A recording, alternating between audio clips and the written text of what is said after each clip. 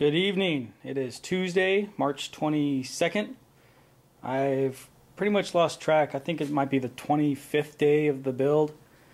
25 days since I received my first bot mail package. And I've started also on the pink Prusa since then, which is this machine right here. I did receive my motors from Utility Machine. They are good to go, all mocked up, ready to go.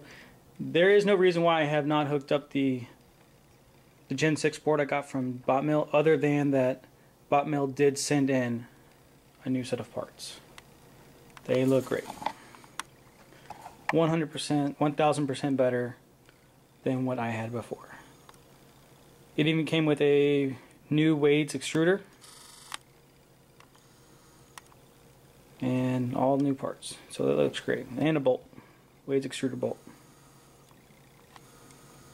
One thing that did kind of confuse me was that gear right there. There are no set screws or grub screws to install on that. It's just kind of flat on one side.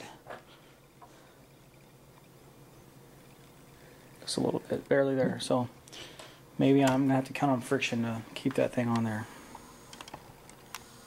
There's the Y axis. So since I had my Prusa, Prussia, whatever, all mocked up, ready to go, I'd go ahead and finish this. I am going to order some electronics, a new print bed because that one goes to the bot mail kit, and I do have on order some new timing belts and actual aluminum and plastic gears that I'm going to be ordering, or I already have ordered. So there's my extruder. Everything's mounted, ready to go. There's no reason why anything shouldn't be working. Let me show you something real quick. My Y bed is nice and smooth thanks to the help of Space Exula.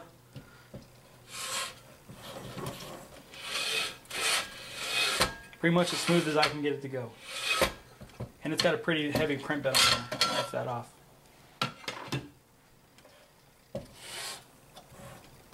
Just a little bit stiff. I don't know why it's doing that. It's got a belt on there, so that might be why.